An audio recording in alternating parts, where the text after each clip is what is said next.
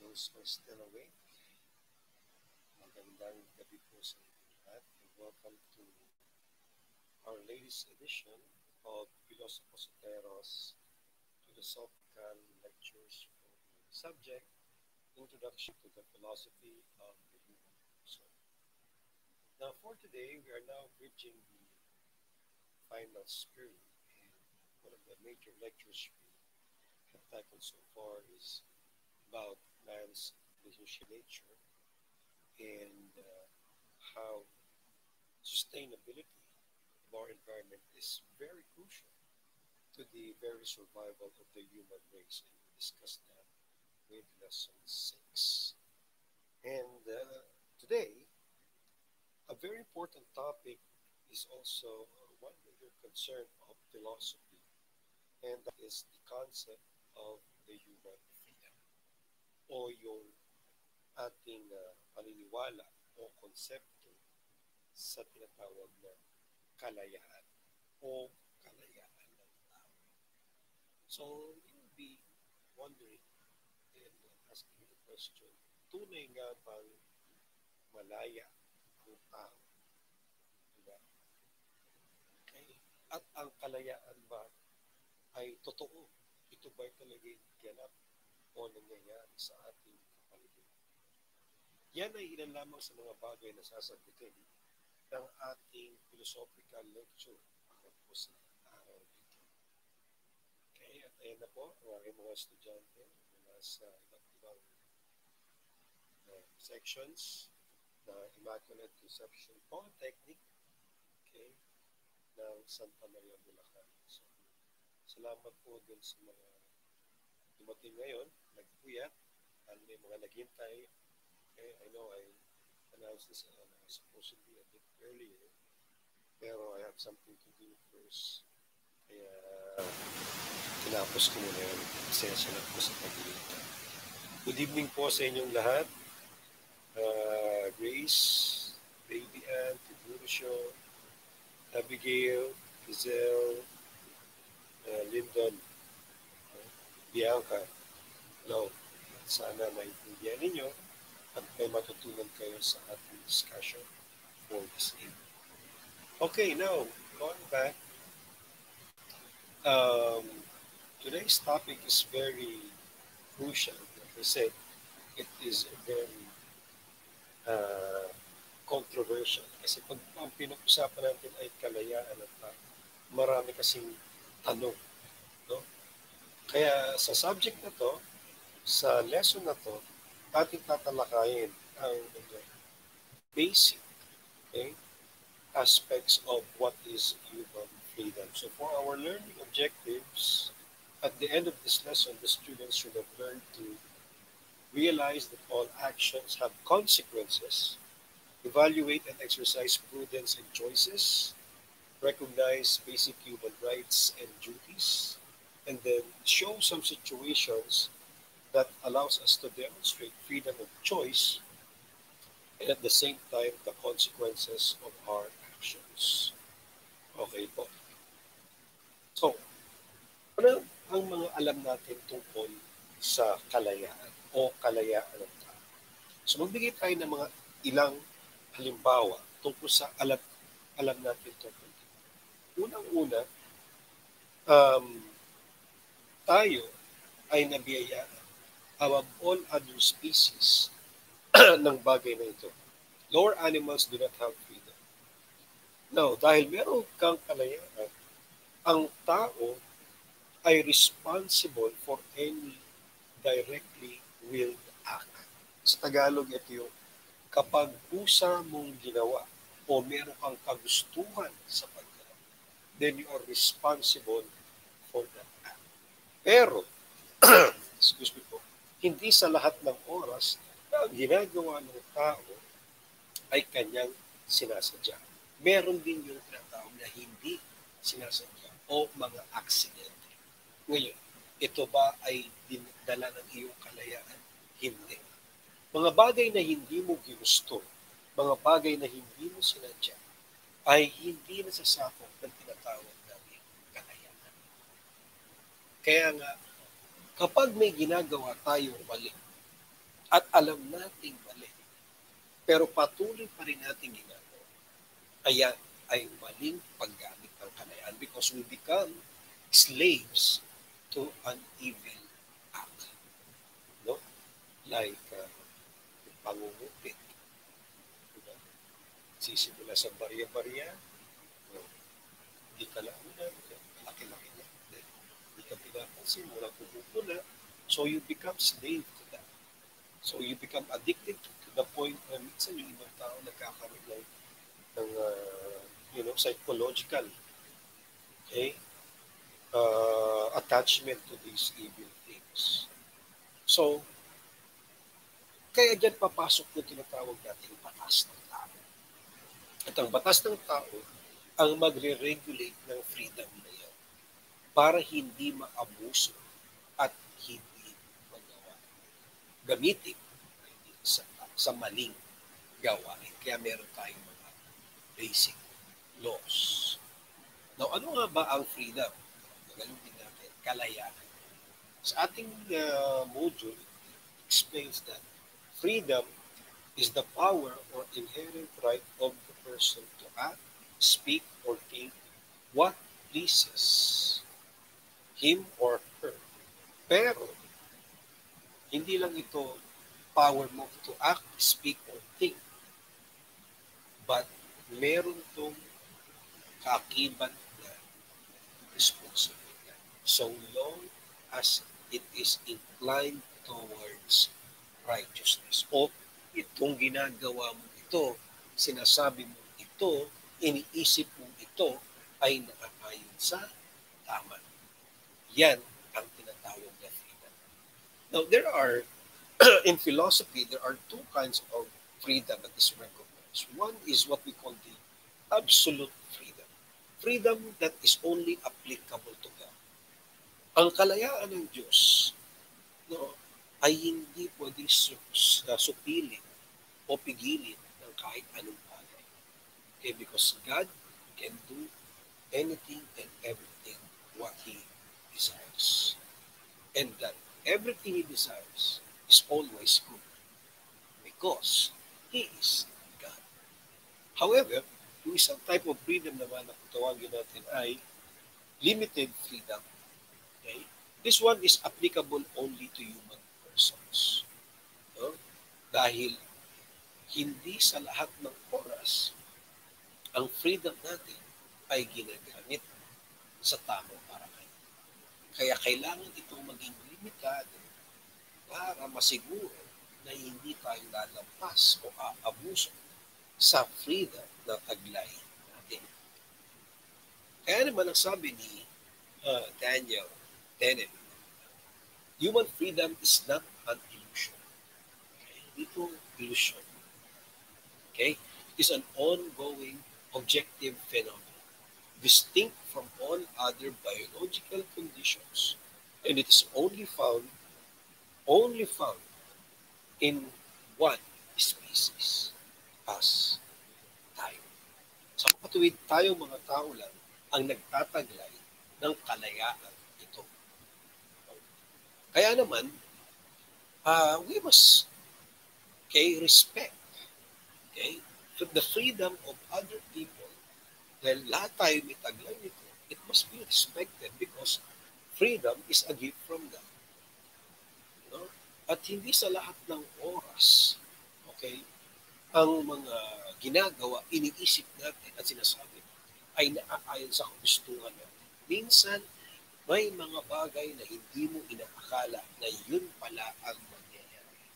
Not every decision you will make will be perfect. Tandaan mo yan. May mga bagay minsan na hindi mo sukat akalain na mangyayari. Mga trahedya, pagsubok, yung mga pinagdadaanan nyo sa buhay. Yan ay parte ng ating ongoing struggle as a human person. Kaya, ang tayo lang natin pwedeng gawin ay baguhin, ay subukang baguhin ang ating mga ginagawa para pwede nating mabago ang resulta ng ating mga gusto sa buhay. So, yun po, di ba? Kaya, practice your freedom based on right. Kaya na naman, sa term naman tayo gagamitin, yung right. No? Ano po ba ang right? Okay? Yan, susungin. Right. Sa Tagalog, karapatan. No? Ang kung tayong kataglay ng tinatawag natin kalayaan, ganun din naman na yung kalayaan na yan ay may katapat na karapatan. Okay? At ano itong mga karapatan na ito? Yan, karapatan natin yan. Ayan.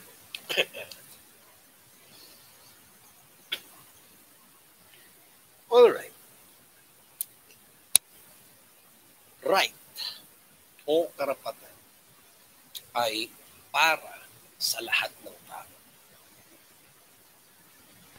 Right is due to every person because he or she possesses worth and dignity. Tandaan mo, ikaw ay merong halaga. Ikaw ay nagtataglay ng dangal o dignidad. Kaya yung karapatan na yan ay isang moral power na angkin ng bawat isa sa atin, ng bawat isa sa atin. Okay? Lahat tayo ay meron na tawag na karapatan. Ikaw, lahat tayo, may karapatan. However, paano ba natin ginagamit ang karapatan natin sa mga bagay, bagay-bagay na ginagawa natin? Okay? At ano ang pinagkaiba ng karapatan sa kalayaan? Magkaiba po yun. Okay? Sinabi natin kayo na, yung freedom, ito yung taglay ng tao sa kanyang isip, gawa o salita. Pero, dapat ito'y nasa tama. Ang karapatan naman ay kapangyarihang taglay natin. Kapangyarihang taglay ng bawat individual sapagkat tayo nagtataglay ng dangal at halaga. At bakit tayo mayroong dangal at halaga? Sapagkat tayo kinikilala mga nilikha ng isang makapangyarihang Diyos o makapangyarihang nilalang. Okay? Kaya tayo ay mayroong right. Now, if you want to be firm with your right, be sure tayo na yung bawat karapatan na yan ay mayroong duties. No? Every right has a certain duty. Ngayon, papasok kayo yung human rights. Human rights o karapatang pantao. Okay? Ang karapatang pantao is a moral power residing in every person by virtue of which a person can call anything his or her own. Okay? At ang human right na to ay nagsisimula the moment na ikaw ay nabuhay. Hindi ipinanganak, ha? Kaya class, hindi ipinanganak. Kapag ikaw ay nabuhay. Kapag binasa natin ang Article 16 to 30 ng United Nations regarding sa rights, freedom, concept of human rights and duties. Narito po sa inyong lecture module yung mga karapatang pantao na taglay natin. At ang duty o obligasyon natin, ang moral responsibility para panatilihin tama yung right na yan. Ano-ano yung mga right na yan? Nandiyan po sa inyong lecture module. Ilan sa mga yan ay ito. Yung unang-una, the right to life. Okay? The right to life. Okay? The right to nationality. Okay? The right to life, that you need to take care of your body. Nationality is you are a citizen of a country. There is the right to democracy regarding government affairs. There is the right to affordable housing and medicine. The right to protection of the law. Okay? Karapatan ninyo na kayo ay ipagtanggol ng ating saligaw batas. The right to own private property. Pag kayo nakatapos nakapagtrabaho na, malaya kayo bumili. No? malaya kayong umangkin ng mga bagay na gusto niyo. Yan ay karapatan. The right to form a family, para sa mga gustong mag-asawa, no? Ito ay basic na karapatan. Then there's the right of workers, the right to speech, and then there's the right to education. Okay? Ito ay karapatan. No? Ang pag-aaral po ay karapatan, hindi pribilehiyo. Ang ibig sabihin ay mga mayayaman lamang o may kaya, no? Na may karapatan sa pag-aaral. Mali po yun. Tandaan nyo yan. Kahit tayo ay naghihirap, kahit tayo pinagdadaanan sa buhay, kahit minsan wala tayo pampili ng load, no? Salamat sa mga sumubaybay ngayon, meron kayong load. Pero yung iba na nagigipit, no? Tandaan niyo, kahit sa anong kondisyon, kahit sa anong sitwasyon, o di ba? Andito tayo ngayon, gumagawa ng paraan para tuto, para mag-aral. Kaming mga guro, gumagawa kami ng paraan sa anong namin mga kaya para itawid ang edukasyon na karapatan at para sa inyo. Kaya sana po, huwag niyong sayangin. Okay? Dapat, ang duty ninyo, mag-aral. Hindi kayo pinag-aaral para sayangin ang panahon at oras na dapat gugulin sa pag-aaral. No? Kaya yan po ay mahalagang duty namin mga teacher. At kayo, na mga mag-aaral, dapat suklian ninyo ang pagod at hirap at sakripisyo namin ng pag-aaral. Hindi naman kinakailangan maging matalino, wala namang karapatan para maging intelligent. Ang importante, nag-aaral.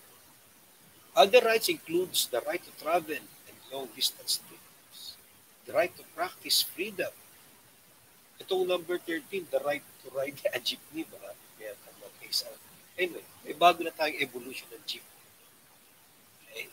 The right to religious affiliations. Dito sa Pilipinas tayo ay proven ng napakaraming mga relihiyon at pananampalataya. Pero may nagbabawal ba? Diba? Wala naman nagbabawal. Wala naman nag-aabuso. So, karapatan niya na pumili tayo kung anong klaseng relihiyon o pananampalataya ang ating aaniban. This one is also very important. The right to honor good name and reputation. Huwag niyo sayangin, huwag niyo ipahiya ang pangalan, no, ng inyong mga magulang, ang pangalan ng ninyo. Kasi sa ibang bansa, napaka-importante na daan ng honor. Yung mga nagpapakamay kapag na dumisan ang kanilang dignidad. And then the right to protection against bad elements in our society. Kaya karapatan ninyo na i-report anumang bagay na hindi maganda sa inyong lugar sa mga may kapangyarihan. At number 17 is the right to a good government. Okay? Sa totoo, hindi lang po 17. Yung nilagay ko ito, 17 lang. There are at least basically 30. Okay? 30 basic human rights na nakatala sa ating United Nations. Kaya meron activity para sa inyo dyan, mamaya, no? Paliwanag ko sa inyo. So, ang akin lang, ito ay mga rights. Basic ito sa ating lahat. At dahil karapatan mo, karapatan yung lahat ang pinag-uusapan natin dito. Kaya gusto ko na dapat i-memorize nyo at least 10 man lamang, no, ng mga rights na ito at saka yung corresponding duties. Importanteng alam din yan para hindi tayo maging ignorante at magmang, no, sa ating karapatan pantao. Okay? So, i-memorize nyo at least 10. Now, moving forward, dahil sa alam na ninyo kung ano yung mga rights, ano ang freedom, ang pinaka-importanting virtue, since we're talking about philosophy, para pangalagaan ang kalayaan nito, ay prudence. Prudence, in other words, is wisdom. Okay? So how does wisdom and freedom go together? Importante yan. Hindi pwedeng gumamit ng kalayaan na hindi gumagamit ng wisdom. Okay? It's a very important part ng ating ginagawa, iniisip at sinasabi ay merong wisdom. Sapagkat, kanina sinabi nga natin na bawat gawin, isipin, sabihin ng tao ay merong tinatawag na consequences. Ano sa Tagalog ang consequences? Okay. Consequences means mga kapalit o resulta ng ating mga ginagawa. Kaya sa Bible, okay, balikan natin yung nangyari dun sa paraiso kung saan si Adan at Eva, ang unang mga nilikha ng Diyos, no, ay napalayas sapagkat hindi nila ginamit freedom nila sa tao. Okay?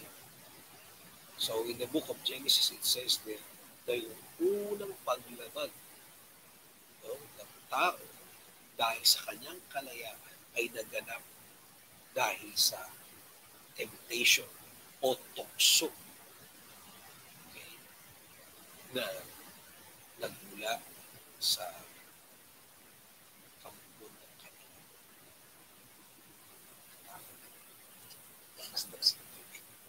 okay. Hindi, sapagkat natukso sila doon. Diba? Sinutugso sa nila yung bad angels, tani. Okay? Kasi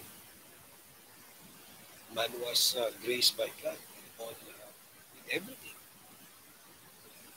At ang pinaka-importante, ang pinaka-mahalaga na binigay ng Diyos sa tao ay freedom. Eh, alam niyo ba yun?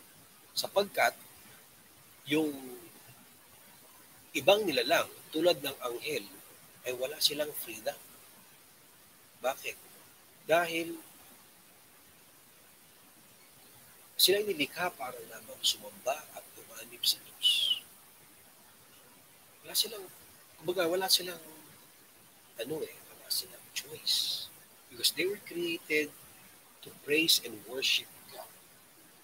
However, meron isang nagrebelde. Bakit ganun?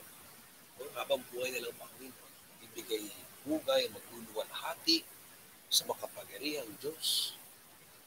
Isang tumuligsa at nainggit sa kalayaan ng tao. At yan ay si Lucifer.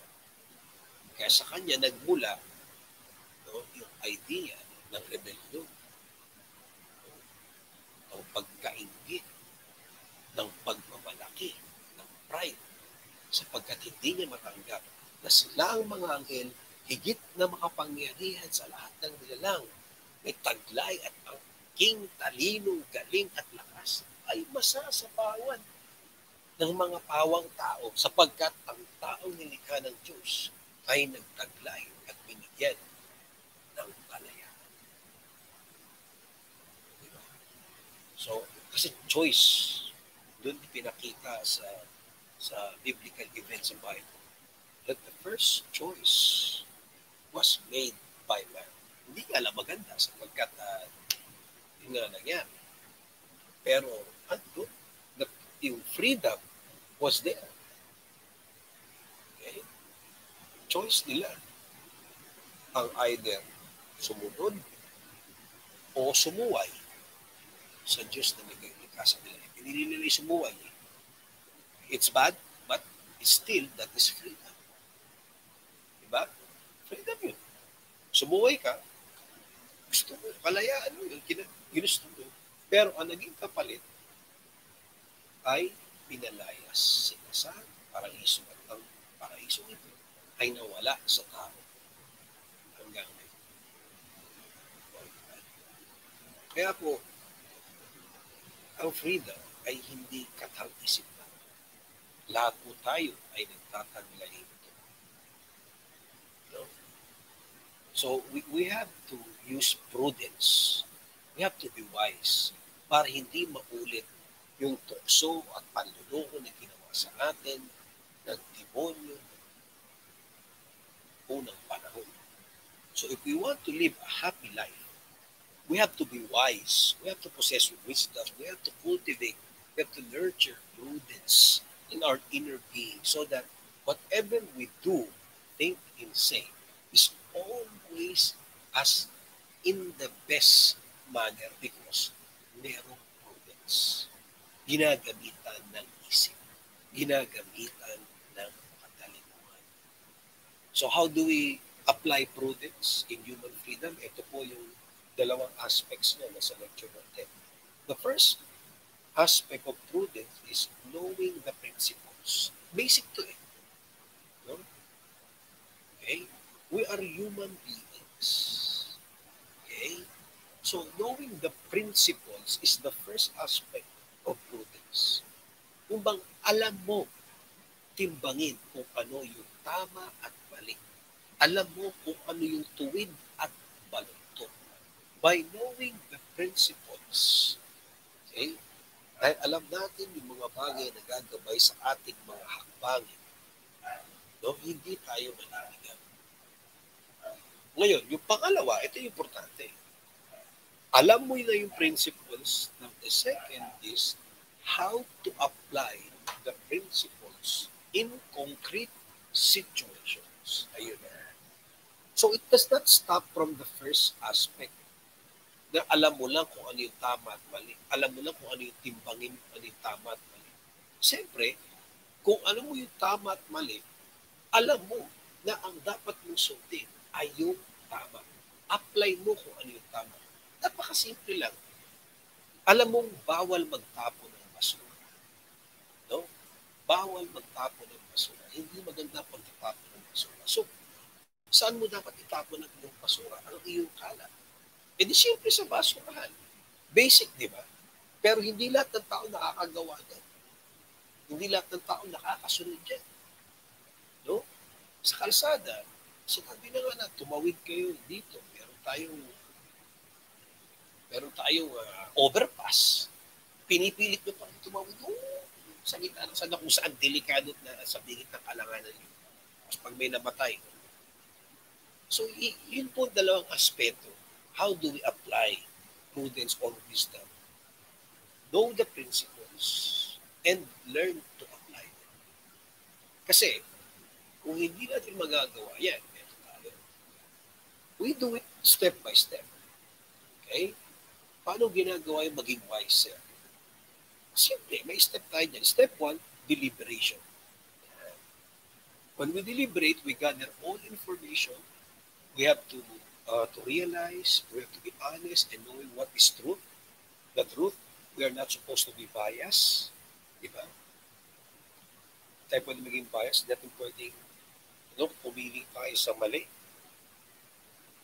Hindi po rin kaibigan mo, kakampihan mo. Hindi po rin kapatid mo, kakampihan mo. No? You have to deliberate. Know the truth. Alamin mo kung ano yung totoo. And then saka ka manimba. Dahil failure to deliberate is called rashness or thoughtlessness. Ang ibig sabihin ay bigla ka na lang umaaksyon na hindi ka nag-iisip. To be rash means, that's Tagalog, padalos-dalos. Yung ikalawang step towards prudence is judgment. Ngayon, alam mo, nagdaan ka sa deliberation, di ba? So, ang kailangan mong gawin ngayon ay timbangin. No? Yung mga bagay-bagay. So, you have to decide. Kung alam mo mali siya, paliwanag mo kung bakit siya mali. Kung alam mo siya ang tama, purihin mo. A failure to make a judgment is called indecision. Yung hindi ka makapagbigay ng pasya pag kinakailangan na ng sitwasyon. So, you cannot be indecisive. Maligoy-ligoy ka pa. And the third step, so deliberated, you have your judgment, and then step 3 towards this prudential act on human freedom is execution. Okay? Applying the right or acting upon the right judgment. Yun yung sinasabi ko kanina. Alam mo, bawal tumawid dyan, huwag tumawid, gamitin ang pagkakas. Alam mo, ang kalat na ito ay pwede magdulot ng baha, pwede magdulot ng sakit, tapon ang kalat sa tamang lugar.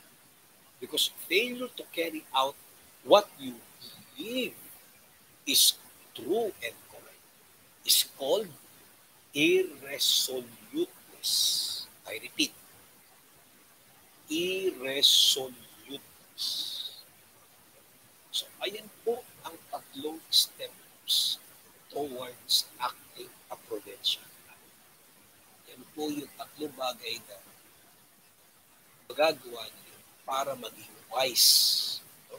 Maging maalam sa mga gawain nating mga tao. So, ano nga yung una? First, deliberate. Collect information. Huwag kagad padalos-dalos. Don't be rash. Now, once you collected information, then know what is the truth. And then, judge. And last is, judge according to what is right. And pangatlo, you have to provide proper execution. Okay? Kaya isipin mo mabuti, alin mas tatlo ito sa kamahinan kung bakit minsan madalas you commit mistakes, no? You commit wrongdoings. Sabi ko nga, yung tayo perfecto tao. Tayo perfecto nila, nagkakamali ka na tayo. And the way we grow depends on the way we learn from our mistakes. No? Because we are not perfect. Tayo perfecto. Kaya, make sure you apply these steps. Diba? Yan, dahan-dahan lang yan. Deliberate. No? Deliberate. And then, judge. Make a judgment. Be decisive. And last is, execute. Kaya mo yan. Minsan lang kasi, sa kultura nating Pilipino, huwag mong hayaan na pangunahan ka ng pagiging insensitive, ng takot. Diba? Discuss na natin yan eh. Pag pinangunahan ka ng takot, hindi ka talaga makapagsasabi ng totoo. Pag pinangunahan ka ng pag-alinlangan, wala ka magagawang matino. No? Pag naunahan ka ng katamaran, wala ka matatapos. Okay? Ang hirap talaga. Madaling sabihin, di ba? No? Kahit ako, hindi ko masasabing perfecto yung ginagawa ko. Okay? Like I said, I also commit mistakes. But what we should learn, what we should recover from our mistakes is matuto tayo. Okay? Kung may problema ka, iyakan mo, go. Galingal ka dyan. Okay? Pero hindi ka ihinto sa pag-iyak. Pagtapos ng pag-iyak, laban ulit. Balik ulit. Diba? Pag ikaw ay nagkamali, nagdapa, bangon. Tindig. Ganun talaga eh. Okay? Dahil malaya kang gawin kung ano yung alam mo na makapagpapasaya, makapagpapatigal sa'yo. So, yan po ang ating lesson sa amin ito. Okay? Sana po ay may mga natutunan kayo. Daily gising. Salamat po sa daily gising. Okay? Sana ay tutunan ninyo yung lesson natin ngayon. So, with you. At going to lesson 8, paano magkadikit yan. Gawin niyo yung activity na papagawa ko dito sa lesson 7. So, kung meron kayong tanong, comment lang yan bukas sa ating comment section pag-post ko nito. Okay? And I'll be more than happy to entertain your questions about the guidance lesson. For the quiz, sa Sabado po, this coming Saturday po, ang pag-open yan. Kaya meron pa time para mag-review, pag-aralan yung lesson. So, madidivide po yun sa dalawang grupo ha. Ang HRCTO sa umaga yata, I believe, from 9 to 12 at ang ABM naman sa hapon from 1 to 4. At magsasara po yung quiz na yan, kaya make sure makapag-take kayo bago sa makapagsara. Right?